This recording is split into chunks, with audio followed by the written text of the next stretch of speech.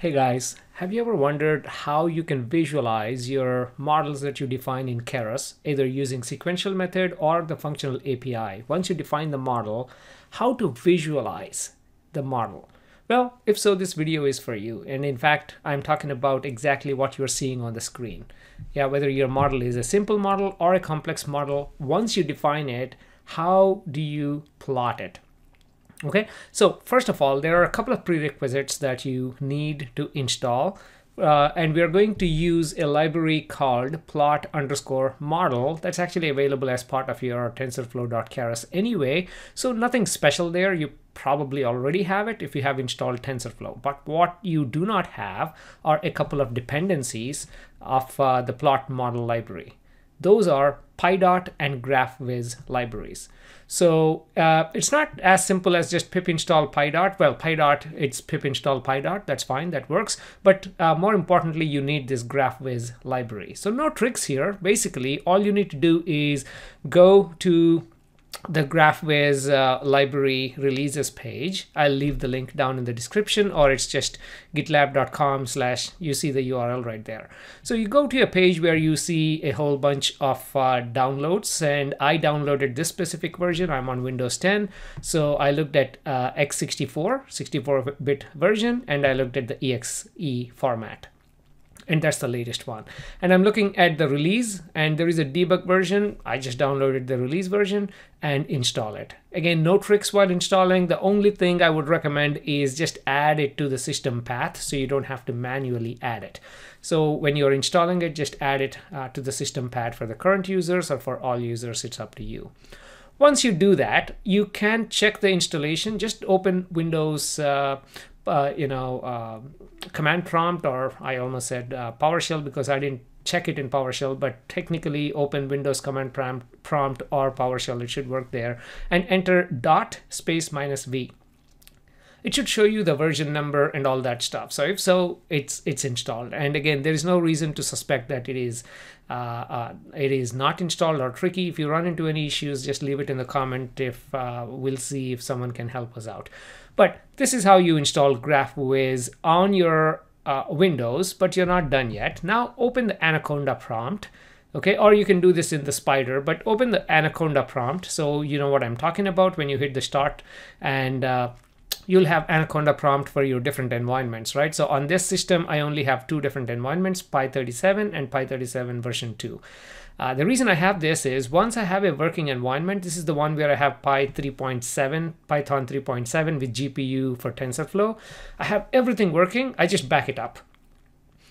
So in case something happens, I can always go there. Okay, but anyway, that's additional information. Just go to whatever the environment you want this to be installed, open the Anaconda prompt, and just go ahead and pip install Pydot and pip install Graphviz. Okay, that's it. You're all set. Once you do that, you're all ready to plot it using your plot model. So let me jump to the code to show you how to plot the couple of models that you saw on the welcome screen. Okay, so I'll share this file with you as usual. So with all the text here, again, the link to this releases is also right here in case you haven't found it in the description down below of this video. Okay, so let's go down and define a very simple model using our sequential method, right? And this part, you should probably know this. If not, this tutorial doesn't make any sense to you.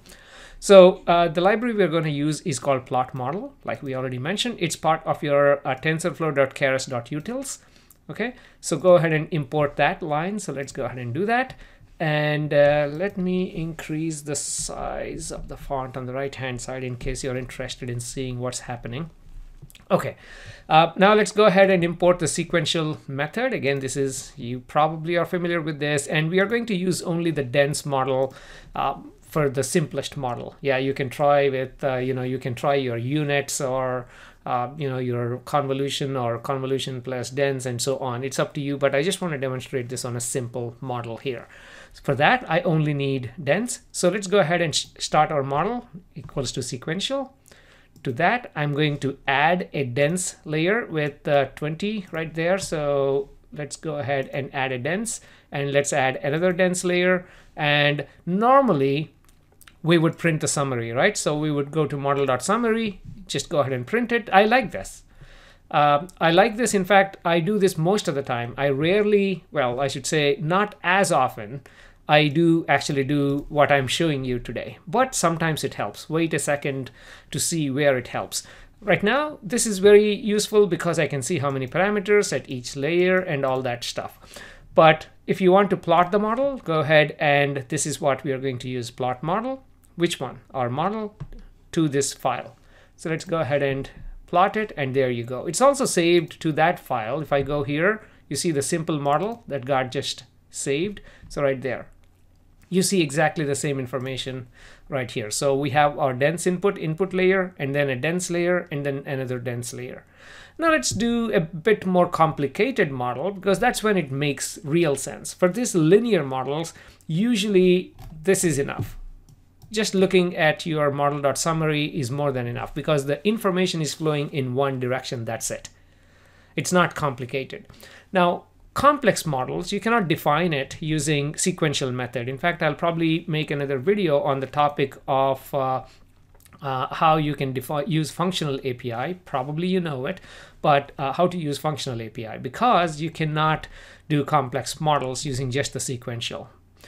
What do I mean by that? Okay, coming down here, let's go ahead and first of all clear everything and clear the screen so we can focus. Okay, now I'm going to use exactly the same library, plot model, to plot this, and I am importing a few layers. Now I'm importing an input layer, dense, flatten, convolutional 2D, max pooling, and I'm also concatenating. What am I trying to achieve right now? I'm trying to define two inputs, because for certain models, you may have multiple inputs. Here, you just had a single input. For most of these, in fact, all of these models that we define using sequential, you have single input, whether that input is an image, two-dimensional image, or a three-dimensional image, or a multi-dimensional, whatever it is, you have single input. Sometimes you may have two inputs to your model. One, I'm thinking about an example. Think of generative adversarial networks. For example, if you want to condition your GAN, your generative adversarial network, using class label, then your input to the GAN would be two things. One is your actual input, which is your image, or the vector to the generator, if you think about generator. So whatever that vector goes into that, and also the class label that you want to condition this GAN. Again, please stay tuned for 3, 4, 5 videos later on. Maybe a few, I have a few videos in the pipeline, but I'll eventually get to generative adversarial networks. So subscribe to this channel, guys. Anyway, so in those situations, you may have multiple inputs, and then you concatenate those, and then you may have multiple outputs, but in GANs you have a single output, let's say. So that's what the concatenation layer is there for. So let's go ahead and run these lines. I mean, these should be pretty much straightforward. And then here I'm defining two inputs for this model. One input has a shape of 64 by 64 by 1. The other input has a shape of 32 by 32 by 3. This is not a specific model for a specific application. I just put together two input blocks right there. So what am I trying to do here? So for the first input, I'm doing conv2d max pooling, conv2d max pooling, and then flattening. For the second input, I'm doing exactly the same, and then I'm going to concatenate both of these together, and finally add a hidden layer with a dense layer of 10 nodes, and then another dense layer, which is our output layer, right? Using sigmoid.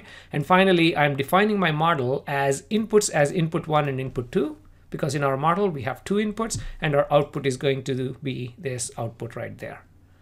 Well, that looks a bit complicated. This is exactly when I really want to visualize my model to get a good feeling for, okay, this is exactly what's going on. Okay, so let's go ahead and run all of these lines. Well, yeah, already done that, so you know exactly what we're talking about. So if you come back here, let's expand this side. We'll get to the plot in a second. But if you come back here, I mean, it kind of makes sense if you just look at input 1, input 2, conv2d, conv2d 2, max pooling. But this doesn't visually tell you what's going on. In a way, you can go back to this, you can go back to this, and models can be even more complicated than this. Yeah, so you may have multiple outputs, you may have multiple features, one single input, multiple features, and you're concatenating the features, right? It can go from one input different features and then the different paths and concatenate that. So it depending on the application, you have complex applications, complex models, but just by looking at summary, it's not enough. That's exactly why we are printing. So let me open the image rather than look at it here. Yeah, there it is, complex model. So let's make this full screen. So there you can see we have our input 1, input 2. Goes through conv2d, and these are symmetric. I mean, we designed them to be symmetric, right? So they are going through conv2d max pooling, and then we are flattening them. Once they're flattened, we are concatenating, and then it goes through a dense layer, another dense layer.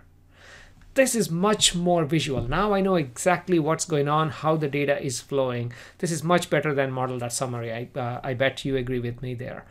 Okay, this is exactly what I wanted to show you, basically how you can do this plotting, and you probably already know this. You may have tried this and ran into some Graphviz issues or something, but you know now how to install this, both Pydot and Graphviz, and it's pretty simple. I just wanted to make this video in case you don't know this, or in case you have run into issues in the past.